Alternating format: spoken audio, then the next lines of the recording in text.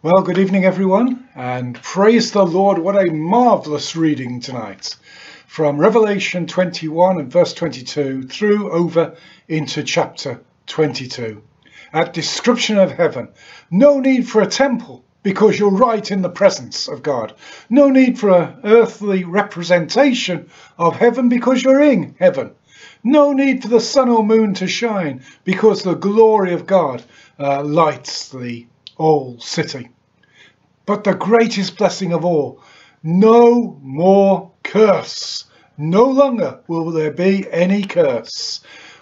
The curse, when God cursed the earth and cursed humankind because of their rebellion against him, is done away with.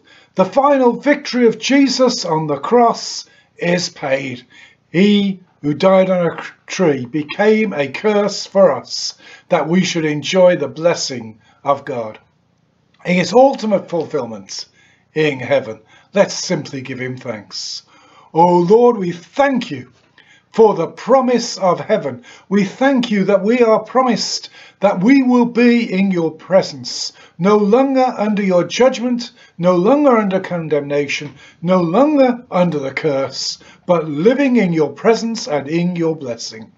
Oh Lord, how we long to be there.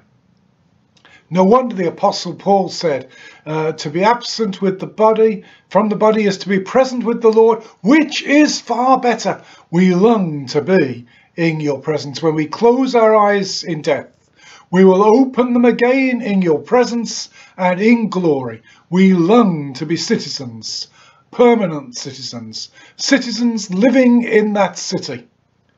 We're citizens now, but we're citizens or away from our city, exiles and strangers in the world.